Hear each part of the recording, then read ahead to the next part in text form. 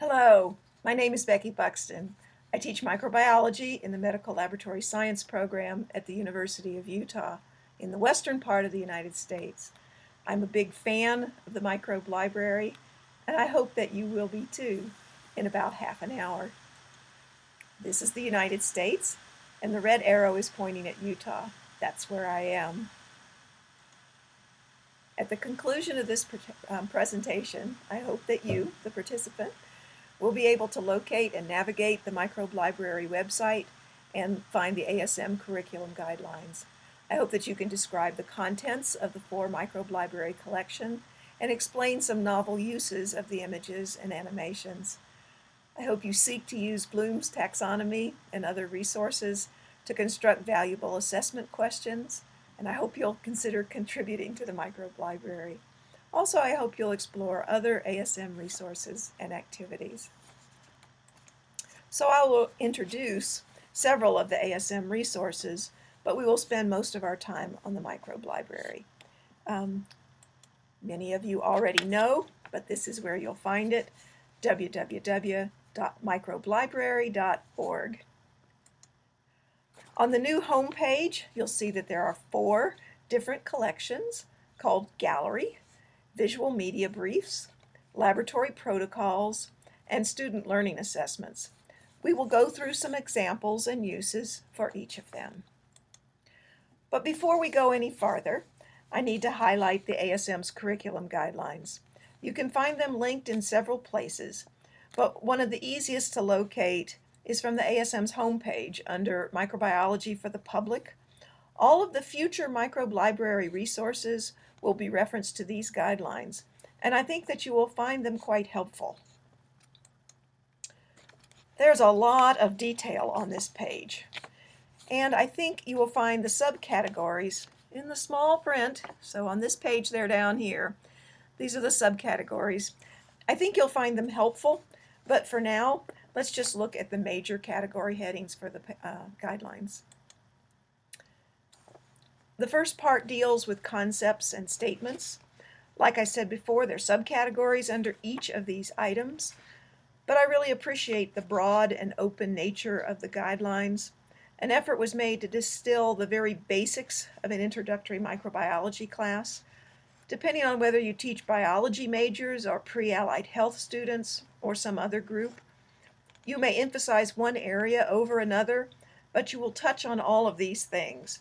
It's great to have resources that help you fill out your curriculum in the areas that are important to you. The second section deals with the skills and competencies.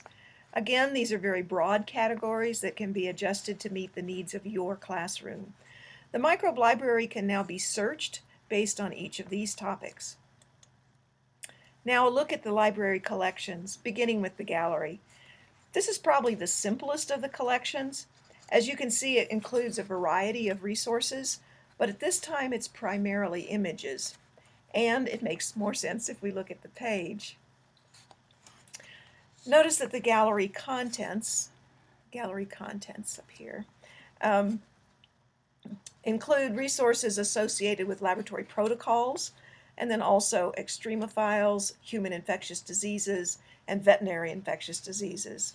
And then within the laboratory protocols, there's a considerable list of options.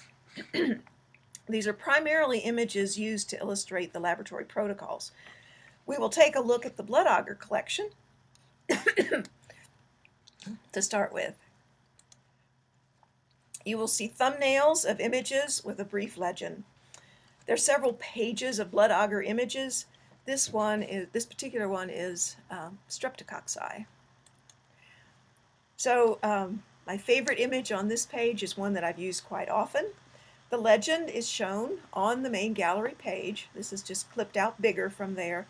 And the user can then select an image off of that page that they wish to download or examine further. So we can click on the enlarged view and the image appears.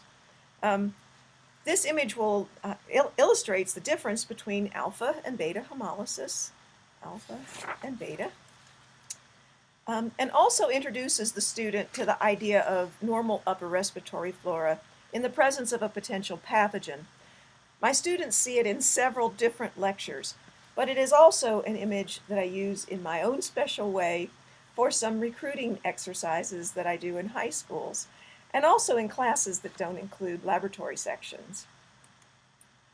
I have discovered that if you take 3 round images, such as these Petri dishes, and space them evenly on a standard PowerPoint field, and then print them out by 8.5 by 11-inch paper, the circles come out to be just about 100 millimeters in diameter. If you then put them on overhead transparency film, this stuff, overhead transparency film, it's transparent, it's the size of a piece of paper, but you can see through it.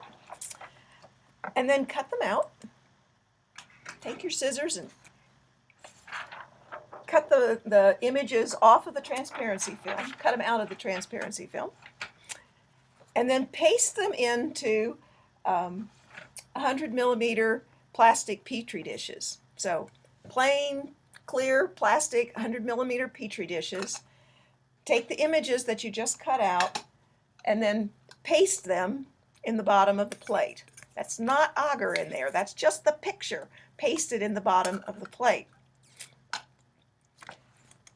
Then, when the student holds these plates up to the light, they can visualize and understand hemolysis in the classroom without having to be exposed to live organisms. That's one of my favorite tricks. Further down on the page of gallery contents, you'll find the human infectious diseases. Because I teach primarily medical laboratory science students, I find this area especially useful. The bulk of the images currently in this collection originated from a publication that was donated by Dr. Fred Tenover and previously distributed by Upjohn Laboratories, but Microbe Library is always seeking additional clinical images. They don't have to have been published in this resource previously to be accepted for further additions to the gallery. Again, you see the gallery format with a short legend for each image, and then a link to a larger image. This particular sputum gram stain is one of my favorite of the gram stain images. The image is useful in a number of instructional settings. It's an excellent example of the lancet-shaped diplococci, typical of Streptococcus pneumoniae. One can clearly see the capsules against the mucus strands in the picture, and the numerous white blood cells show it to be an adequate sputum sample. This is just one example of the many available images there, and they could all be used to support lecture and other PowerPoint presentations, but I have found that they are also excellent resources for student projects. An exercise that I've assigned for my pre-allied health class includes a microbe diary with my pet microbe. For the diary, they're told to write a paragraph each day on how they interact with microbes that day. Many of them report that they've eaten yogurt or cheese, or they drink beer. They often observe people in public places not covering a sneeze or not washing their hands appropriately. Some can be pretty creative in their observations. At the end of the week, they have to choose one organism that could have been involved in one of their interactions. They don't do any actual isolation or identification in the laboratory. They just choose an organism that is consistent with something that they observed. They are encouraged to read a little bit about that particular organism and then write a short summary about it and how it could have been the one involved in their encounter. I encourage them to illustrate their reports, so the microbe library is an excellent resource for them. In other words, it's not just for instructors, but it's a valuable student resource too. I need to mention that the gallery has been translated into Spanish, and the ASM, or much of the gallery has been translated into Spanish, and the ASM's translator network can always use more volunteers. So if you have that expertise, Step up and volunteer. So, the gallery images that we were just looking at each had just a short descriptive legend. In contrast, the visual media briefs all come with more of a story.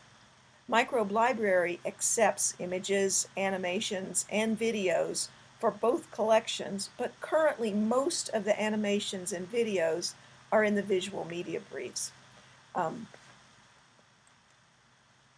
On the primary pages, the thumbnails look very much like the gallery, and the images often would stand on their own in their usefulness in presentations, but you will notice a much longer information section. There may be several images associated with a visual media brief page, but not as many as with the gallery collections. In addition to some of the spectacular representations of common organisms and processes, you're more likely to find some of the odd and unusual findings here. Okay, so it really is just a cell infected with cytomegalovirus. It just looks like a space alien. Again, most of the animations and the videos can be found in the visual media briefs. Let's search for my favorite gram stain animation. There it is! Remember that there's also a lot of information about the procedures on these pages, but let's go into the animation itself.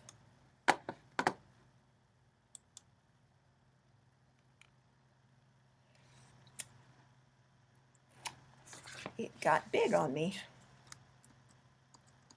Okay, there we could see it, I think.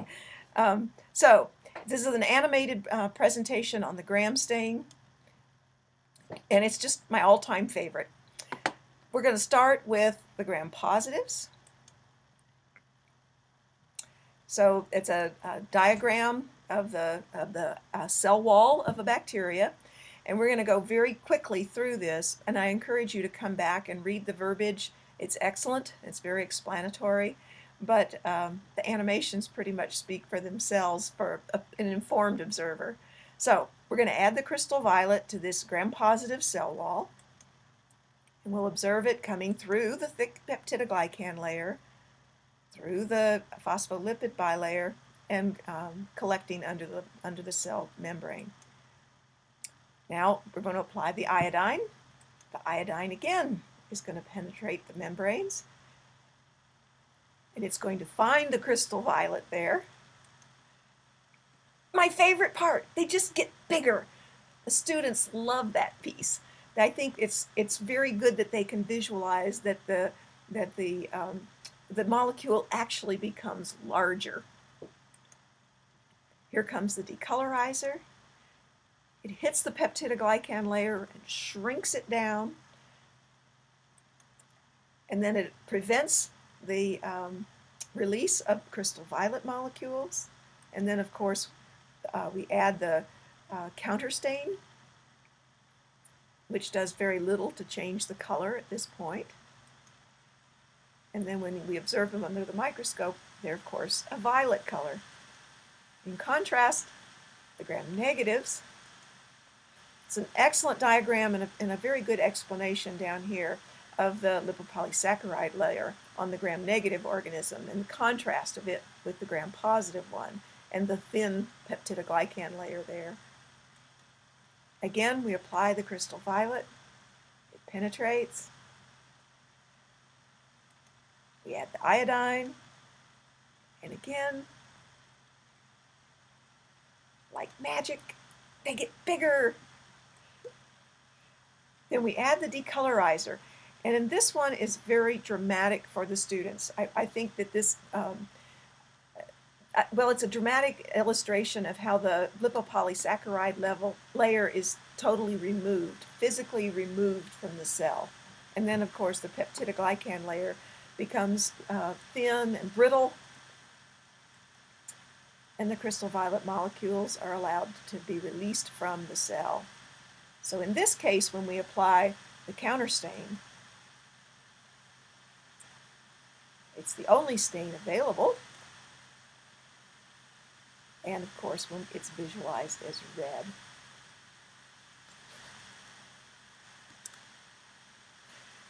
So again, that's a really quick peek at this animation, but I found it to be the best ever explanation and illustration of the gram stain procedure. I've used it as an assignment for my medical laboratory science students before they perform gram stains in the laboratory, and I post it as a reference for the pre-allied health and the medical students. I always get positive feedback from this assignment. It seems to be the, oh wow, now I get it piece of the puzzle of learning how to do gram stains, or learning why gram stains work the way they do. There are many other animations and some videos. Among the animations, I would especially highlight Gary Kaiser's collection on immunology. There's, especially if you teach immunology, and there's more beautiful videos that we don't have time to show right now, but please go exploring. A large portion of the gallery section will make a lot more sense after we look at these protocols. Most of the images that are used to illustrate a protocol are also listed in the gallery section, but the gallery may also have an extended collection of examples illustrating the use of the protocols that are not seen in the protocol itself. So if you're using one of the protocols, I also recommend that you go back to the gallery and look for additional references or additional illustrations of how the protocols can be used. I'm going to use the blood agar plates and the hemolysis as an example of a protocol.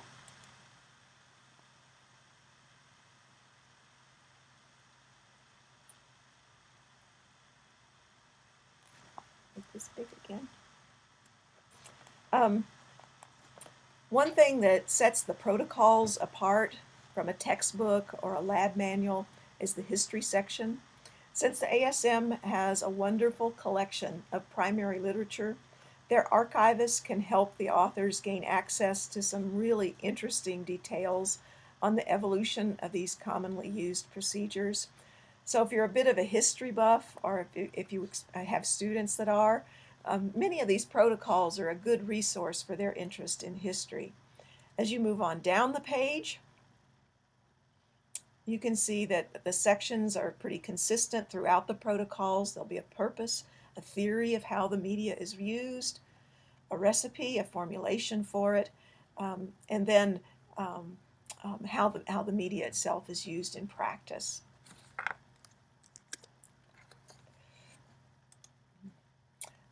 Similarly, the nitrate reduction test is another example, and you know, you might have excellent students who understand this procedure right away. That's not mine. They always seem to struggle with the nitrate procedure, and I think that inclusion of some real-life illustrations of the chemistry is helpful for them. In this particular one, it shows that the detection of nitrites in crime scene detection is indicative of gunshot residue, and the chemistry is the very same that we use in the laboratory to detect the reduction of nitrates to nitrites. So I think it gives them a little piece of interest on the chemistry itself. Then the rest of the procedures again follows the purpose and the theory. There's chemistry there. So I think these are very, very instructive to the students and to the instructor. I also use some of the illustrations from some of the exact illustrations from that page in my examinations. So I assign that page as homework before we discuss nitrate reduction in the laboratory. And you can always tell who's read it because they're the ones that are going to get it right on the examination. So again, protocols are another of the resources that work for students as well as for the instructors. The newest collection in the microbe library is the Student Learning Assessment Database. The purpose is to provide well-constructed questions for immediate feedback during class or for use on exams. The team in charge of the database has been working really hard to educate all of us on the principles of Bloom's taxonomy towards this goal of good question formation. Please take a look at this part of the site. It will be a great way to start sharing your ideas with Microbe Library. There's a great PowerPoint on Bloom's taxonomy in the instruction section. The PowerPoint comes from a presentation that was given by Samantha Elliott at the ASM Conference for Undergraduate Educators in 2012. If this is the first that you've heard of Bloom's taxonomy, don't panic. It's just a guide to help you think about the level of knowledge that your questions are testing, and then to what degree your students are engaging their minds when they answer them. There are examples under the instruction section. There are examples of both the lower level type questions and the higher level ones. And all of them have some explanatory language from the submitter, as well as the correct answers, of course. This summer I learned a quick and clever way to use these questions in the classroom. So even if you don't have an electronic response system in your institution or in your classroom, this is a way that you can use the questions. So each of the students are given a set of brightly colored cards, just cardstock in bright colors. And each of them has them for the duration of the course. And they match the colors on the options for the questions. So with a raise of hands, you can get a feel for how the class stands on the subject. So you ask the question, if that's the right answer, they'll hold it up high. No, that's not the right answer.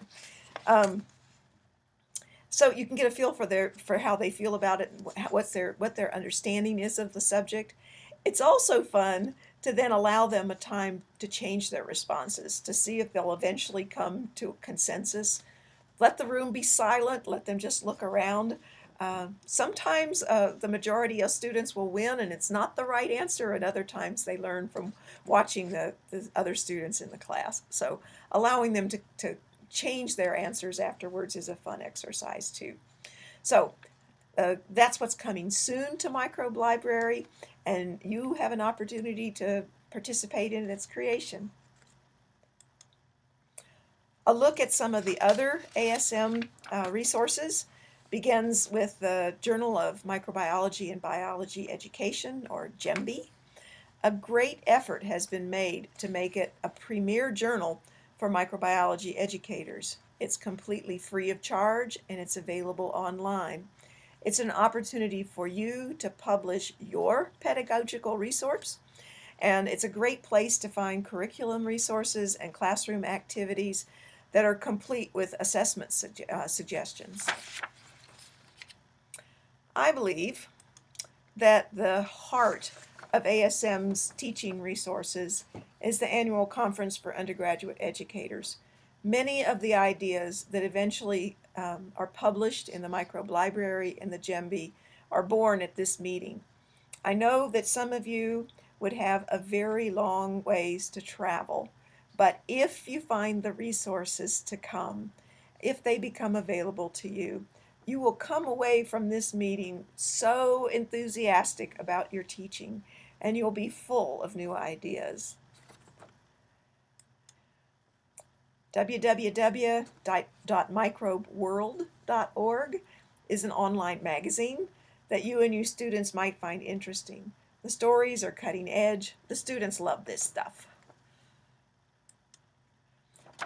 For some more in-depth perspectives, you might check out the ASM blog, Small Things Considered, and spend some time exploring the ASM's website.